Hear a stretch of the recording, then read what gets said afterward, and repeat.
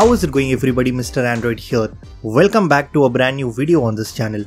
Well, finally I was able to install the One UI 6 beta on my S23 Ultra, and in today's video I'll be showing you some of the best features and some other major changes that has been made with the One UI 6.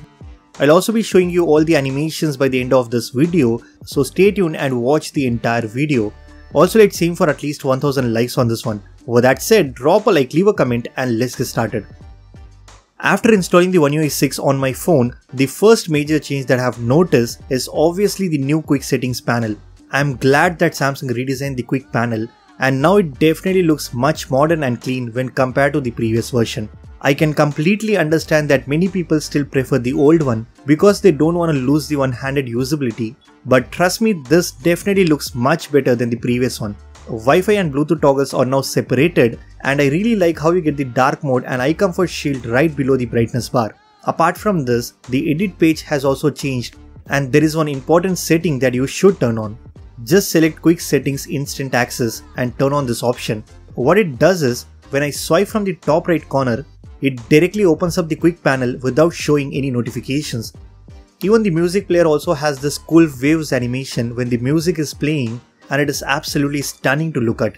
Overall, I really like what Samsung did with the new quick settings panel, and I think the waves animation in the media player looks great, especially on your lock screen.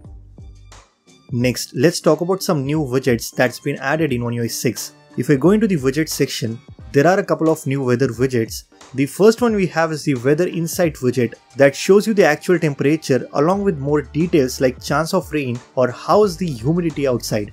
Then we also have this cool looking dynamic widget that shows this beautiful animation which changes according to the current weather. Another useful widget that I found is the custom camera widget. This lets you open up a specific camera mode directly from your home screen. You can set it to open the front camera, or you can choose different modes, like you can directly open the video mode, pro mode, or any other specific setting that you want directly from your home screen. I think this is one of the most useful widget that's been added in One UI 6. Next, let's talk about one of my favorite feature of One UI 6, and that is the drag and drop. Now let me show you how this feature actually works. Let's say I want to copy a couple of images from this folder and paste inside the Samsung Notes. All I need to do is just press and hold and copy the pictures. Now with my other finger, I can go back, open the Samsung Notes app and paste it like this. Not only you can do this with pictures, but you can also drag and drop text as well. I think this feature is super useful, and it definitely improves the multitasking experience on your phone. One UI 6 also brings some new camera features, and even the camera UI has changed a lot.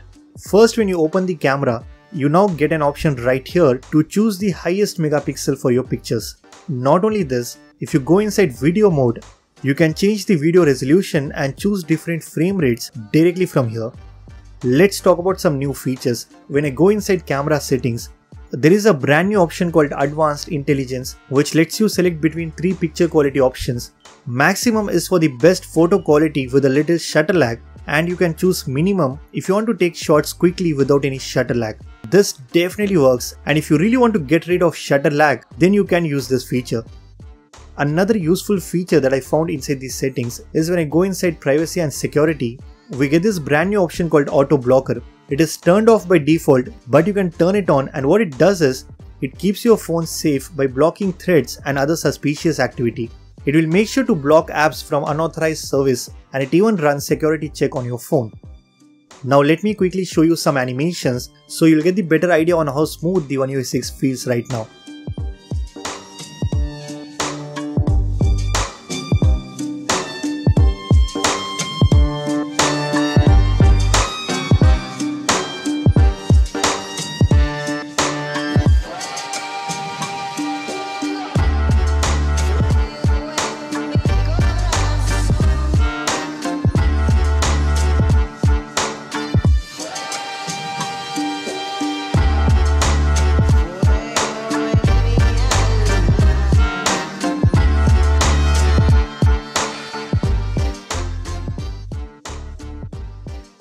As you can see, Samsung needs to work on the animations. It's definitely better than the first beta, but I still think it doesn't feel as smooth as the other Android skins. I know since we are in the second beta, we cannot expect much regarding the animations, but let's hope Samsung improves the animation in the upcoming beta releases. So that's pretty much it for this video. These are some of the best features of One UI 6. If you guys like this video, then be sure to hit that like button, subscribe to this channel if you haven't already. I am Mr. Android and I'll see you guys in the next one.